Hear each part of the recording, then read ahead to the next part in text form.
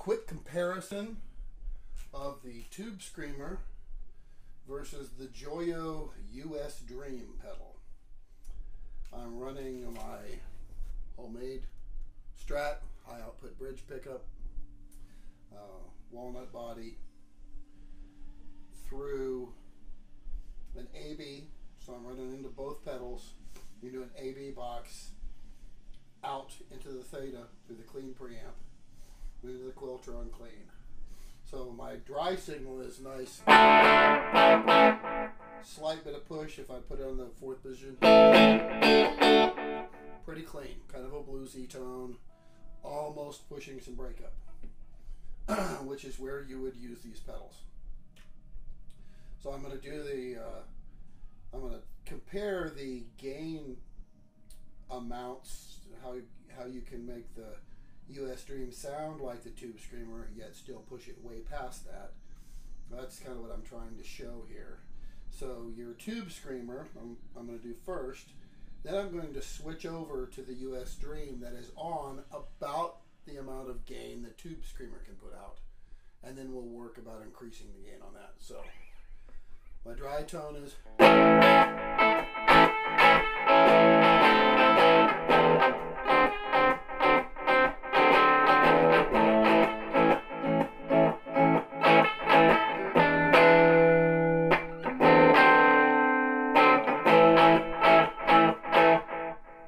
Tubescreamer.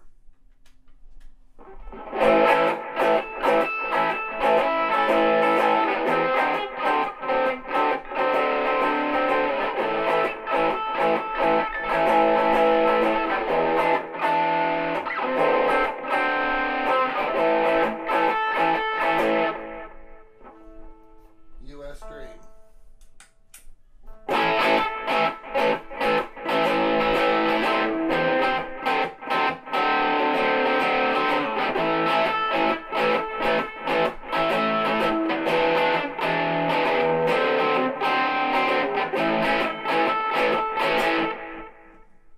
Pretty similar in gain. The US Dream to me seems to have a little bit more bite to it.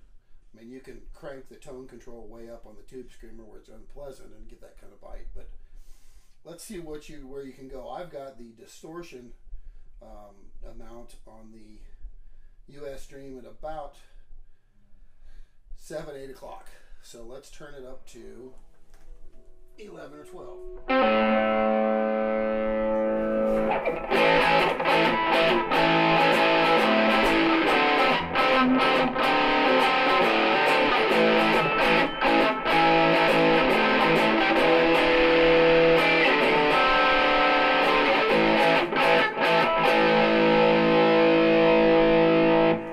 Noticeable jump in gain. You're into that classic rock tone.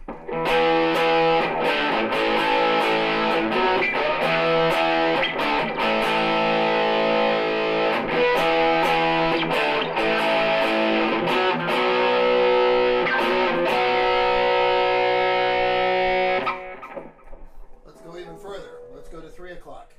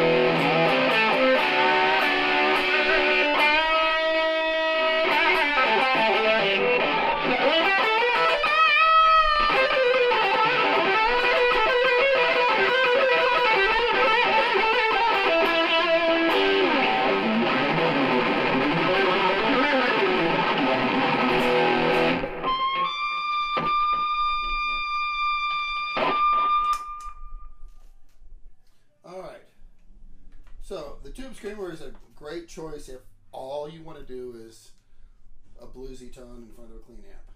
If you want something that will do that plus, let's say you play a kind of a blues song, your set includes blues tones, classic rock, and you like to get a little more aggressive, the US Dream to me sounds like the pedal, and it's considerably less money than a Tubescreamer.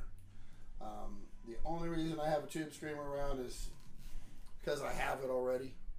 I certainly wouldn't buy it again, but it does a good job. I usually just run it with the distortion or the gain all the way off and the level all the way up, and push the front end, because you know, it's not like I need the gain. I